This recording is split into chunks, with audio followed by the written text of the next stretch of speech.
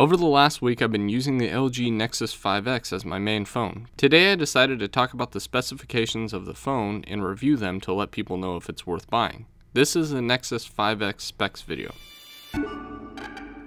Hello everybody, this is Matt from Real World Review, and what I'm going to do is go over the specs of the phone, and at the end I will score the phone based on my personal experiences as a user and cell phone repairman. If you have any questions, leave them in the comment section or on Twitter at MattofRWR. Let's get started. To start, our first category is the outside hardware. Let's start with the display. The display is a 5.2-inch IPS LCD screen with a resolution of 1080 by 1920, totaling 423 pixels per inch. Of a screen brightness of about 486 nits, it's actually brighter than the Nexus 6P. There is Corning Gorilla Glass covering the LCD display, and that makes the front scratch resistant. The screen-to-body ratio is about 70%, and the touch buttons are on the screen.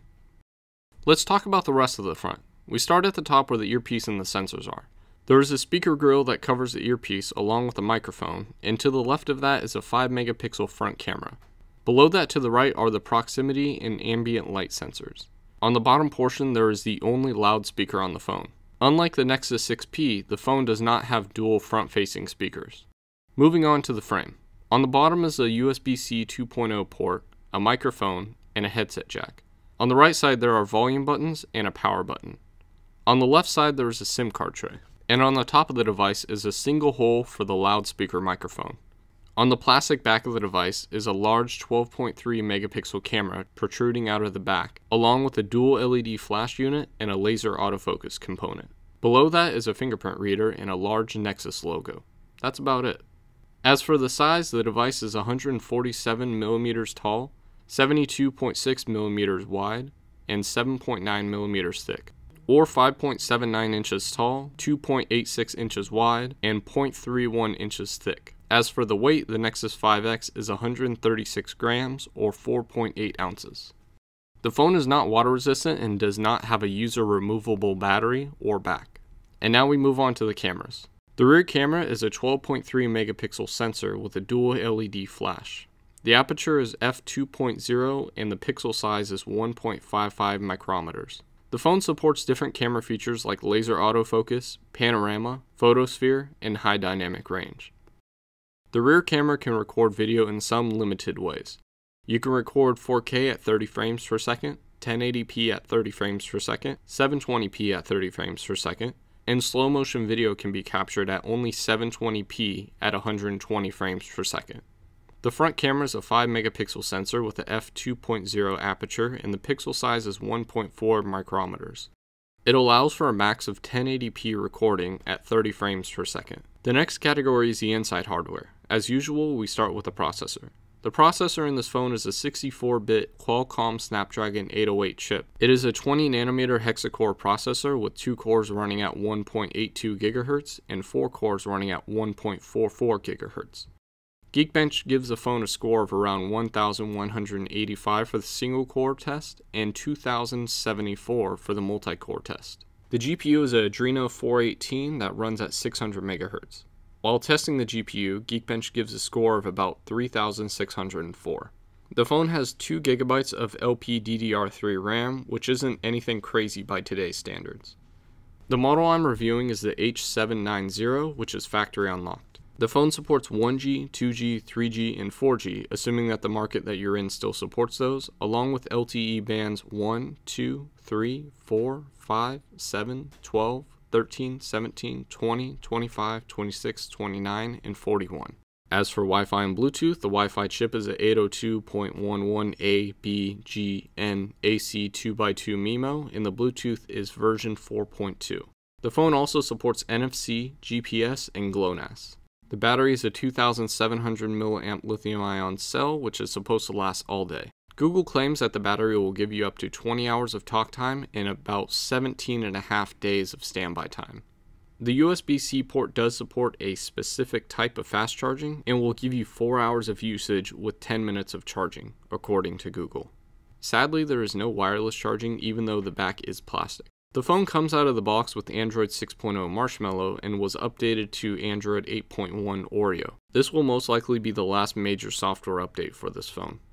The phone supports a few different audio formats like FLAC, MP3, M4A, and WAV. As for video playback, the phone supports a few formats like H.264 and MPEG-4. Now that we've gone over the specs of the phone, it's time for me to give this phone a score. Note that this phone comes with 16 or 32 gigabytes and cannot be purchased new anymore, but can be found used for about $150. It should also be noted that this phone is 2 years old and most people will want to buy this phone used, and the scoring does account for that. Let's start with the frame. The phone is made out of plastic and glass. The front is mainly glass, but the back is plastic, which is surprisingly durable. There isn't an issue with bending, but it is very flexible. It is common for the screen to crack, but it will be very cheap for this screen to be replaced. More on that in the basics video. The back camera has a camera lens that is actually lower than the back of the phone, which is pretty nice. It makes it that much more difficult to break the camera lens. The phone is not supposed to be premium, but it is built properly and doesn't feel flimsy. Overall, I will give the outside hardware a 7.25 out of 10. Next is the screen. I'm not really a fan of IPS LCD displays, and this one did not impress me. With this said, the screen quality is very similar to the iPhone 7 in color and brightness. For a 1080p screen, I'm a little disappointed, but I understand that it had to be done to keep the price down. With this said, the 5.2-inch screen seems to be the perfect size. I never had any issues with the size of the screen, and my hands never felt cramped when using this phone.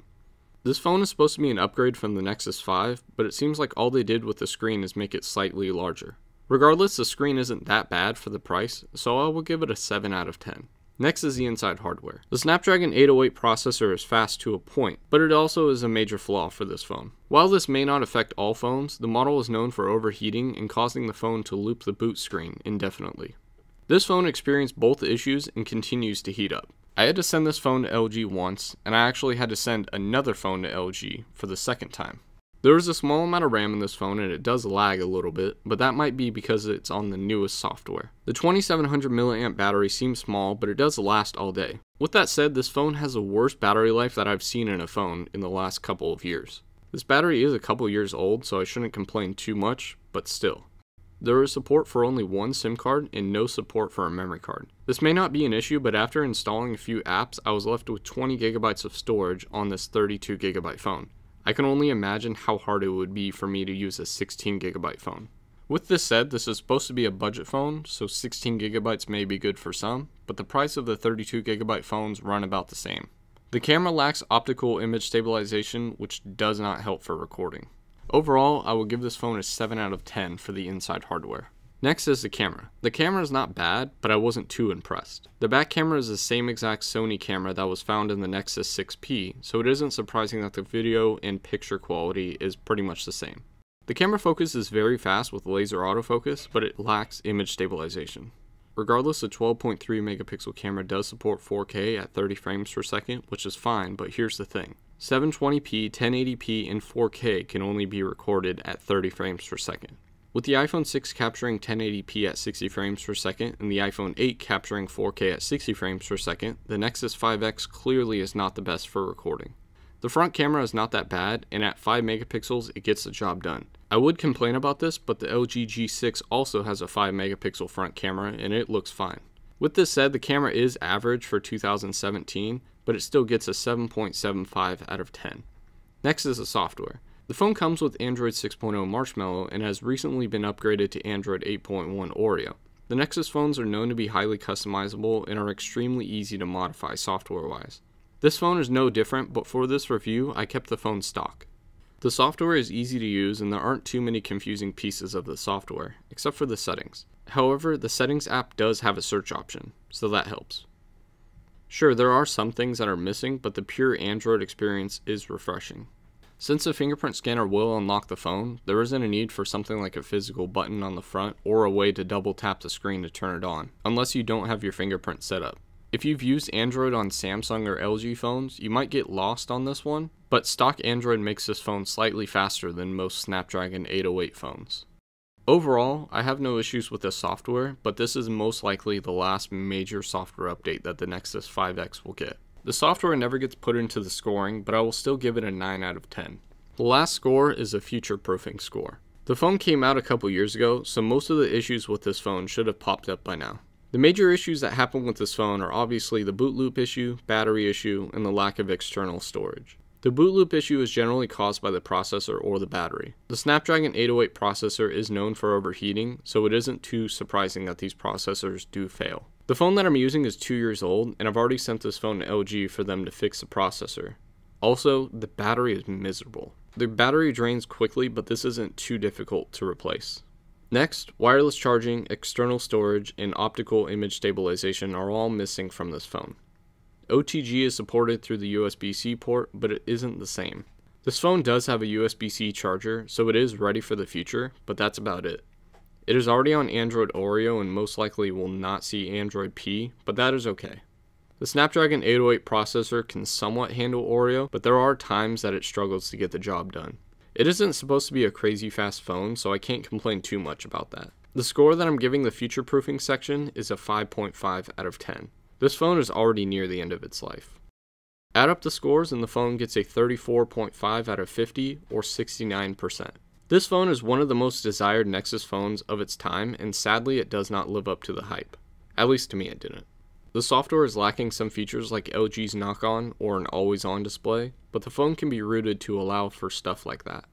I waited for the phones to drop in price, and now that the phones are under $200, I think it's worth the purchase if you're looking for a mid-range phone. And that's it. Let me know what else you want me to review in the comments section below or on Twitter at MattofRWR. And I have a question for you guys. Do you think that this phone is the upgrade the Nexus 5 deserved? Lastly, feel free to follow me on any of the social media listed above. Thanks for watching.